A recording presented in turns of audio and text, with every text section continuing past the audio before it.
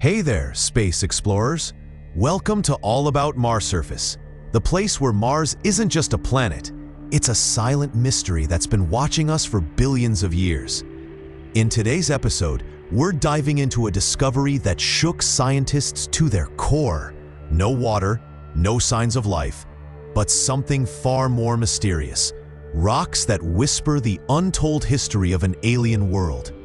These aren't just stones. They're Martian secrets, written in layers and locked in time. Each crack, each shimmer tells a story millions of years old. So watch till the very end, because what you're about to learn today might just change everything you thought you knew about Mars. Let's begin and dive deep into the newly discovered Martian rocks. And hey, if you love exploring the unknown, don't forget to like this video, subscribe to All About Mars Surface, and share it with your fellow space dreamers.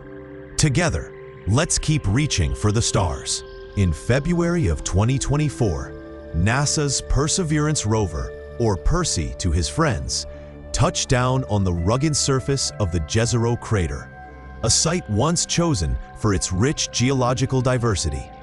The area is now famous not for signs of ancient water, but for the discovery of uniquely layered Martian rocks that tell a complex story of volcanic activity, mineral transformation, and the slow reshaping of the Martian crust over billions of years.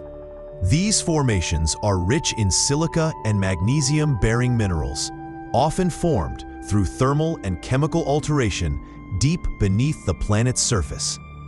Percy has been sent to hunt for traces of ancient environmental changes locked within these rocks.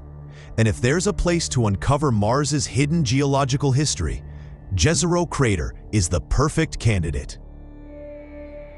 You see, certain Martian minerals like olivine and serpentine can record the planet's internal heat and chemical evolution, offering scientists vital clues about how Mars cooled, solidified, and became the world we see today. Geologists on Earth study similar rock types in volcanic deserts and impact zones to understand planetary evolution. The rover's job is to look for these possible signs of geological transformation, identify and store the most scientifically valuable samples, and prepare them to be collected by another space mission for an eventual return to Earth. One day in July 2024, while exploring the edges of the ancient Neretva Vallis Channel, Percy's cameras spotted something extraordinary. A rock from the Bright Angel Formation that didn't match the surrounding terrain. Two of the rover's instruments, the Planetary Instrument for X-ray Lithochemistry, Pixel, and the Scanning Habitable Environments with Raman and Luminescence for Organics and Chemicals, Sherlock, detected finely layered sedimentary rocks containing complex mineral bands. On Earth, these minerals can preserve microscopic traces of chemical reactions from deep time.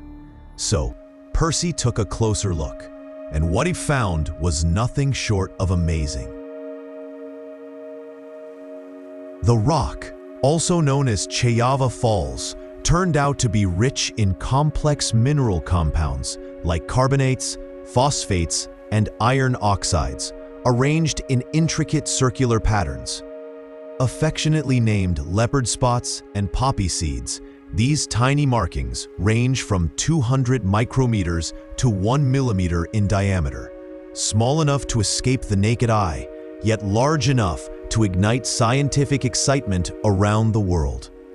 The light inner part of each leopard spot is chemically similar to the surrounding rock, while the dark outer rim is enriched with iron and magnesium, suggesting a long process of oxidation and mineral layering deep within Mars's crust. Such textural variations indicate that this rock underwent multiple geological phases, shaped by volcanic heat, pressure, and chemical reactions, a sign that Mars's interior has been far more dynamic than we once thought. Percy also detected carbon-bearing minerals within the rock, hinting at complex chemical evolution rather than biological activity. Based on its texture and geochemical composition, scientists now believe this specimen may have been part of an ancient hydrothermal system, where hot, mineral-rich fluids once circulated through fractures in the Martian bedrock.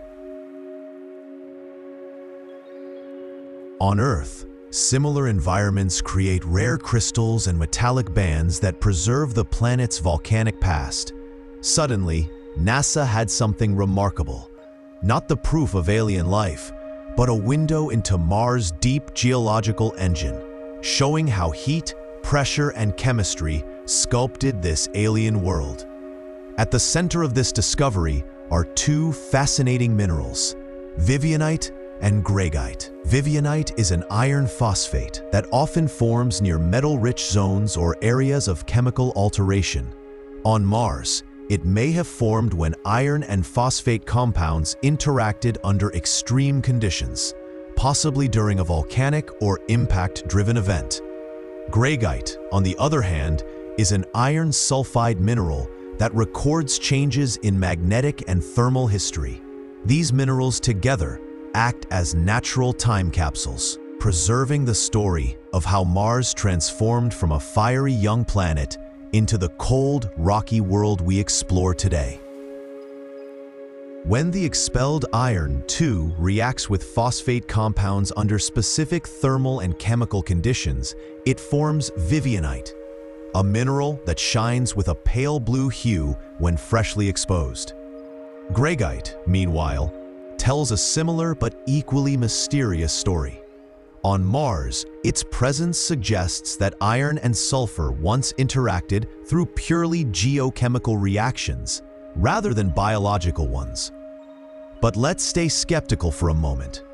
If no microbes were involved, then what else could have triggered these reduction reactions? One leading explanation points toward intense heat and pressure deep within Mars's crust. The sulfide necessary to form Greigite may have originated from volcanic gases released during ancient eruptions. These gases could have seeped into fractured rock layers, reacting with available iron and sulfur minerals as they cooled. However, this process would require a delicate balance, sulfides migrating from a high-temperature volcanic zone into a cooler, stable environment where minerals could crystallize. So far, there's little direct evidence of such a continuous volcanic hydrothermal link in the Jezero region.